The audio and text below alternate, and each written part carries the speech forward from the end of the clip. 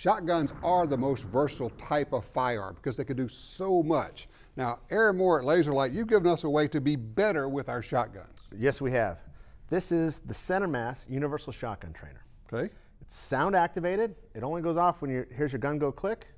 Fits 12 and 20 gauge shotguns by the change of an adapter right here. And it has that cool circle of laser light coming out. We've got a ring of dots growing at 1 inch per yard as it expands out downrange. Show me how it works. All right.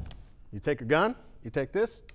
Make sure the gun's unloaded. Make sure the gun's unloaded. And then the second hard part is you put it in the barrel. Yeah, that's really, really tough. That's this part right here. That's that part. That's right. Put that in there. Okay.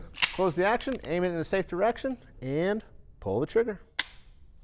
And it actually hears the gun go off, the click, Yep. and activates the laser. You get a little brief blip of laser light. It's there long enough to show you exactly where your shot was, but not enough to show you how you're going to move your gun afterwards. Okay, defensive shotgun, what are you going to learn from that? How do you utilize this trainer? Well, you're going to show people that are using a gun in the house that they actually need to aim that shotgun, shooting it down the range. Okay, a common myth. Everybody says, oh yeah, shotgun, it covers everything. No, not at all. That could get dangerous real fast. What we're trying to do here is prove that you do need to aim this thing. Okay, and so the circle actually, as it gets bigger with distance, it's kind of like your pattern gets bigger with distance. Absolutely. Okay, so we have, this is simple as it can be, goes into the muzzle.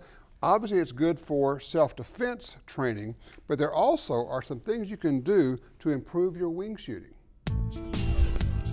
We talk about the importance of dry fire practice on the show a lot, but you know what? If you want to improve your wing shooting, breaking clays, dry fire practice with a shotgun is a great thing to do as well, and this shotgun trainer is great for that. Now, everybody likes to pick up a shotgun and swing on imaginary birds, and we'll get to that. But the first thing you want to do is practice your mount. The mount is one of the most important things if you're going to try to shoot more birds, break more clays, okay? So pick a spot on the wall, and you just come up, and you look at that spot on the wall.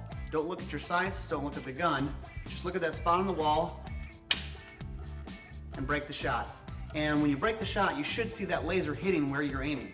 Now the next part would be following a flying clay, a flying bird, that type of thing.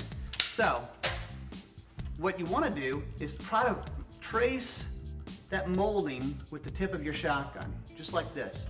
And as you're tracing that molding, you know, copying the flight of the bird or the clay, then you make your mount and break the shot. See that again. These are just a few things you can do to become a better shotgun shooter.